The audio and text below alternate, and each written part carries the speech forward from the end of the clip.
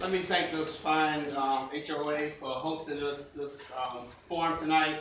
And let me also thank each one of you for coming out this evening to hear us out, raise your questions, make sure that we are on the right track, and if we're not, we might have a little time to go back and get it all together, get on the right track, okay? But anyway, I'm so happy to be here to tell you a little bit about me. I'm a native of South Carolina. Came out of South Carolina after undergrad, then decided to go back to grad school down in Gainesville, Florida. But my purpose here tonight is to tell you why I think I am the best candidate to represent District 26 as your next state senator.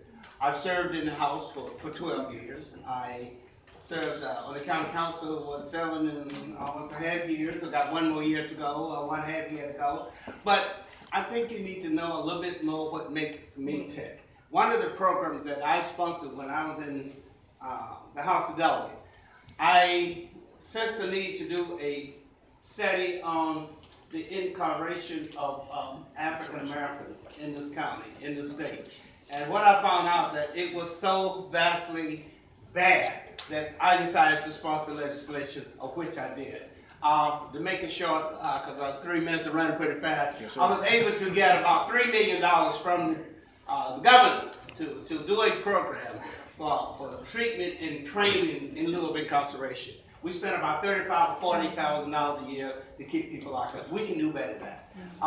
So of that $3 million, 1.6 million of those dollars came right back here to Prince George's County. We were able to do a program for 3 years. You probably ask me, why just 3? We had a change in the governorship, and when you have those kind of changes, money also changes. But anyway, we had a good program for about 3 years. The other thing I'm interested in, I believe we need to do more about technical positions in our schools.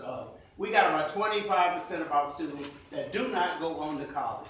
Certainly we want them all to go, but we know that's not reality. So what I did, I was able to leverage money from MGM to get about $1 million to put into Crossing High School to help enhance that vocational technical school.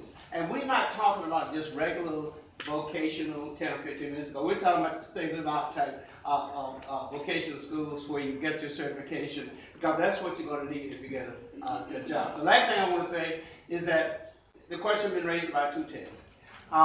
We get about $15 million off the top of MGA funding. So I put legislation there in the past. What I really want to do, take that $15 million,